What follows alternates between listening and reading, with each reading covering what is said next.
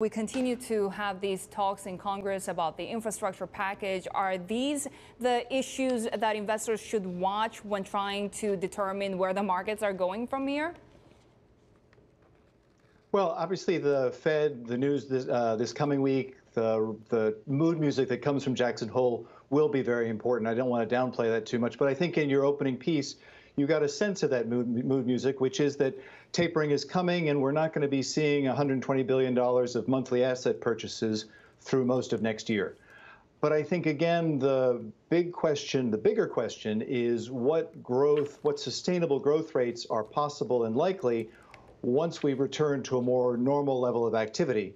And that, I think, will depend a lot more on the infrastructure bill, the $1.2 trillion that has been agreed on a bipartisan basis, and then maybe more importantly, the bill that will come through reconciliation, probably not at $3.5 trillion, but something less than that. But where that money is going to be invested, what that does to support the economy over the next few years, rather than just the price of money over the next few months.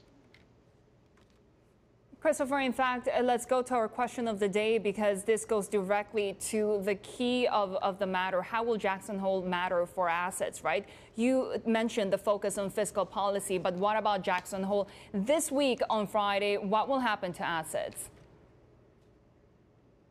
Well, I can't give you a precise forecast for this coming Friday. I think we'll generally get some more signals from the Fed that tapering is on the agenda. It's been discussed, we know, in the minutes. It's something that is coming. But this is a Fed, and Jay Powell is a chair who proceeds very deliberately, very carefully, and advertises his next move well in advance. So my personal bet would be we're not really going to get a taper announcement this time, but we'll be talking, we'll get talk about tapering in the next meeting or the meeting thereafter. And to your question about what that means for assets, again, I think the economy still continues to be strong. The COVID cases, the Delta variant is a cloud, but the overall trajectory of the economy, the recovery, even though there might be headwinds in hospitality and business travel, for example, vaccinations remain extremely effective against illness.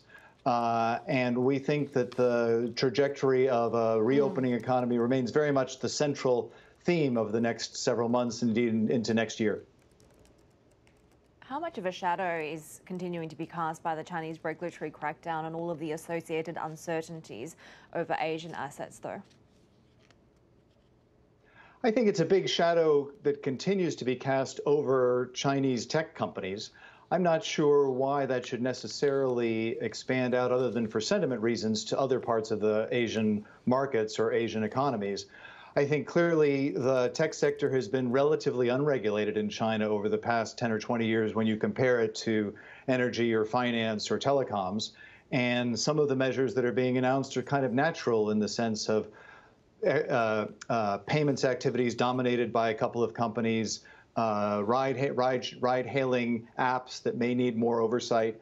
But this is all part of a much broader effort by the Chinese government, it would seem, to really take control of what they believe is a central driver of Chinese growth over the next 5 or 10 years. Xi Jinping has made no secret of that, and that it's probably natural that more rules will come into place, and investors probably should have been waiting for this to happen, even if it's unexpected that it was so sudden and so focused.